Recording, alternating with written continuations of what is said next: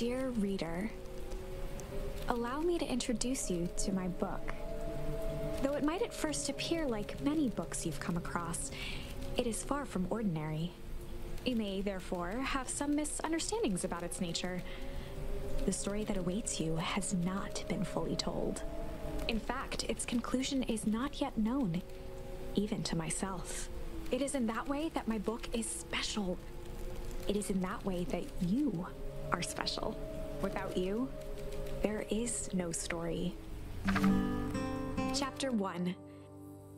Normal isn't what it used to be. This is a story about change. Nestled in a shallow valley is the town of Beacon Pines. Far from the town square, across the river, past the neglected welcome sign, a young boy walks alone at dawn. His name is Luca Van Horn, and like you, dear reader, he's here for a reason.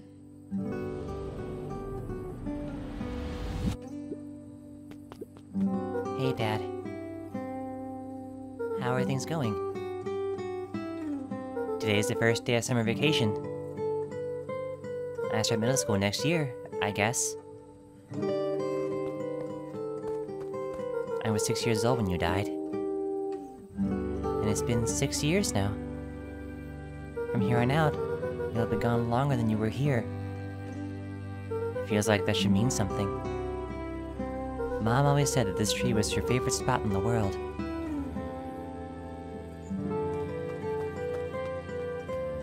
Me too. Hey, Luca! I knew I'd find you here. Rollo was Luca's closest friend. He possessed many fine qualities, but subtlety was not one of them. Well, after I banged on your door till your gran answered, and after I checked the pond, and climbed up to the treehouse, then I knew I'd find you here. Rollo finally noticed the tears welling in his friend's eyes, and the flowers on the grave. Oh, yeah, right. You and your mom always did this on your dad's birthday. Yeah. I didn't know if you were going to keep doing it now that your mom's gone too. She's not gone. She's just... Missing. Sorry, I meant to say since she went missing. She's gonna come back, Rollo. Of course she is. Okay, Dad. See you next time. I think I'm ready to get out of here. Sure, lead the way.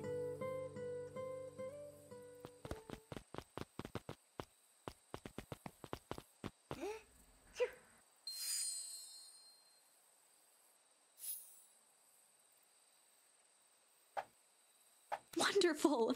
I had a good feeling about you from the moment you opened my book. That charm is a very special thing. Very special indeed. Keep hold of it for now. Its purpose will reveal itself soon enough.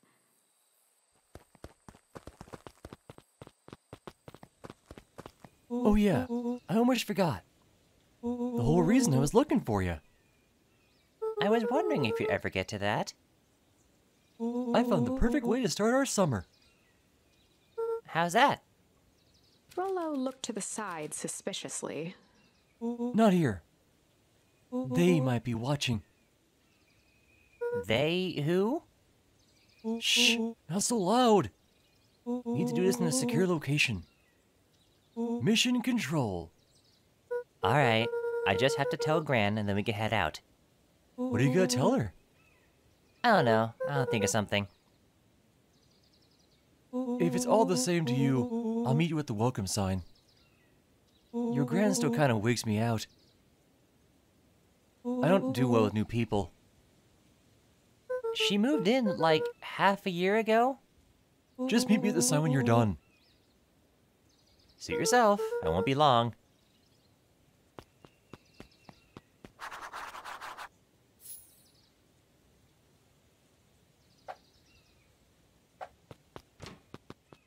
Dear reader, forgive me for this interlude. Remember that charm you found in the dandelion patch? There are more of those special charms to discover throughout Beacon Pines. they've been known to reveal themselves to those who are willing. Some of them can be found in this very house.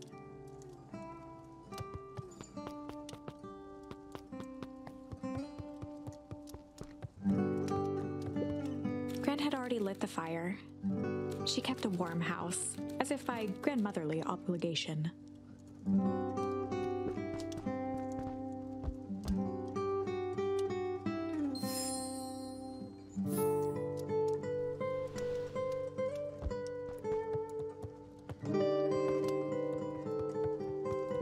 One of his father's old stethoscopes.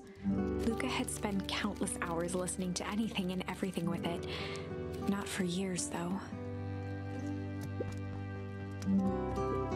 Since Gran had moved in, the house was more peaceful, more orderly, and more covered in flowery fabric.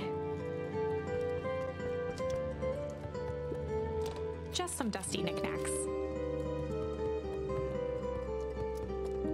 An array of prepared meals crowded the refrigerator, each labeled with the day of the week. A pair of dull scissors, a broken can opener, a mostly empty bottle of glue, and some loose string. The only piece of furniture Gran had brought when she moved in was an old hutch. Luca paused at his parents' bedroom door. He just wasn't ready to go in yet.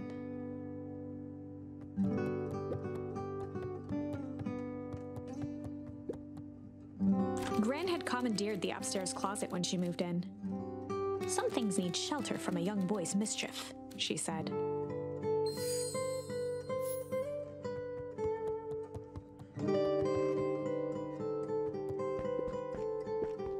Gran's bed was undisturbed. Luca didn't mind that she had a habit of falling asleep in front of the fireplace. It meant that he could read late into the night.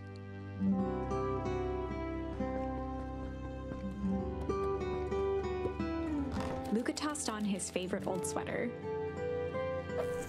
Even though it was the first day of summer, a chill still hung in the air.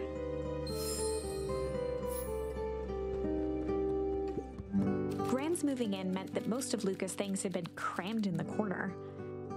Luca was somewhat annoyed by the situation. Oh my, this is quite exciting. I am now certain that you are the one I've been waiting for all these years. You'll recall I was a bit coy regarding the use of charms earlier. Excuse me, I tend to have a flair for the dramatic. You are about to encounter your first turning point. There are certain times in this tale when everything hinges on a single word. Step forth, dear reader. A beginner's guide to gardening laid open on the bench. Hey, Gran. I'm gonna go hang with Rolo for the day. See you later. Hold up now. Where are you and Rolo headed exactly? Oh, nowhere special. The less Gran knew, the better for everyone involved.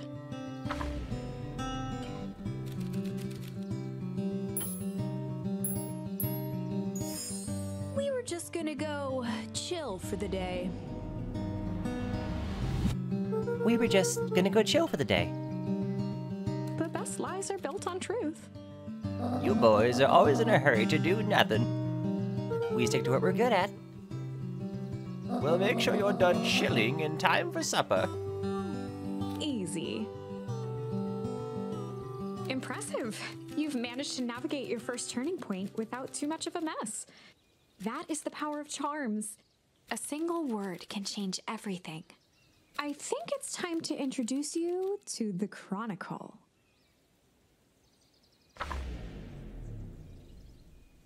The Chronicle is a record of the decisions you've made. You can see the turning point, which has been revealed. At any time, you can use the Chronicle to go back and invoke different charms, creating new branches.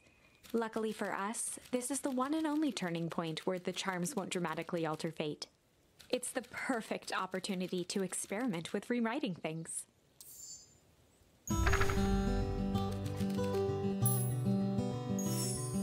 We were just gonna go ponder for the day.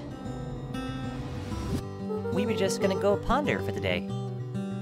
Oh, really? What are you boys going to ponder on such a lovely day exactly? This was Luca's chance to sell his alibi. You know, big stuff, small stuff, medium? Mostly medium pondering. Nailed it. Well, make sure you don't overburden yourself with the preponderance of pondering. Huh? Oh, forget it. Off with you now.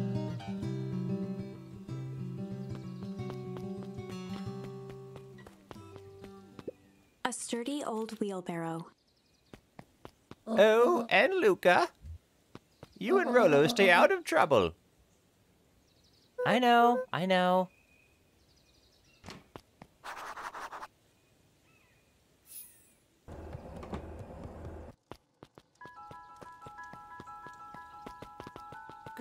Come on.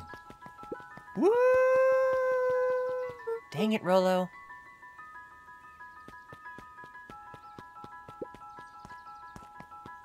For a town that saw few visitors, the welcome was perhaps more grand than necessary. You know the drill. Don't let anyone discover our secret path.